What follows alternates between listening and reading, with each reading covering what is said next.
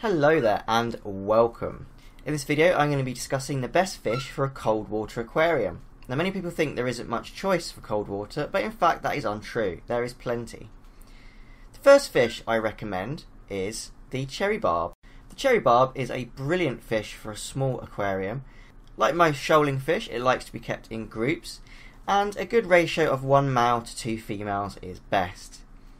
When they mature, they are an amazing red colour and are very active fish. The next fish, and one of my favourite cold water species, is the white cloud mountain minnow.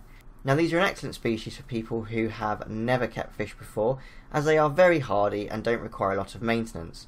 They're also incredibly active. There's two types commonly available, the standard, which can be seen here, and the gold. Now the gold is exactly the same as the standard, just a different colour variety.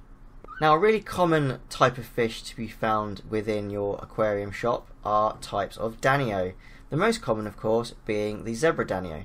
However, there are many types of danio, and most of them are suitable for a cold water or temperate aquarium. They're very active fish and like to be kept in large groups. However, they can be nippy and aggressive towards more docile species. Now another species you can put into a temperate or cold water aquarium, but one that gets a bit bigger than the species discussed before, are the paradise fish. Now these are a large labyrinth fish, and generally you treat them much like a gourami. They're very colourful, but of course can get quite large, up to 6 inches. So you need a fairly big aquarium to keep them happy. You can keep them in groups or in pairs. However, they do need territories of their own. If they don't have that, they will fight amongst themselves. Now, a fish that you don't often see in many shops is the blackfish. This is actually from and is a beautiful and unusual fish for a cold water or temperate aquarium.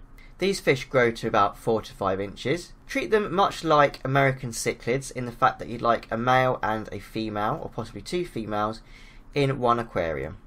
They can get a little bit nippy when they're breeding, however they are a very colourful fish and tend to stay near the bottom. Like any aquarium, you'd like a bit of cleanup crew.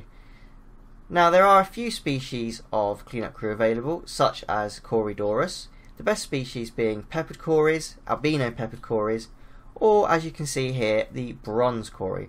All of these will put up with temperatures down to around 16 degrees, so normal house temperature. They like to be kept in groups, the more the merrier when it comes to Corydoras.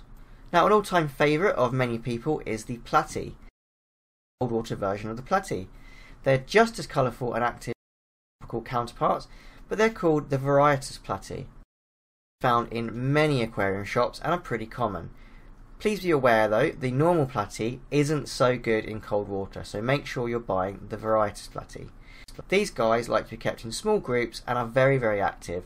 They're also a good fish for people who are beginners in the aquarium world.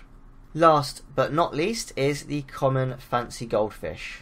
Now there are loads of different types of goldfish, but the only ones suitable really are the fantails.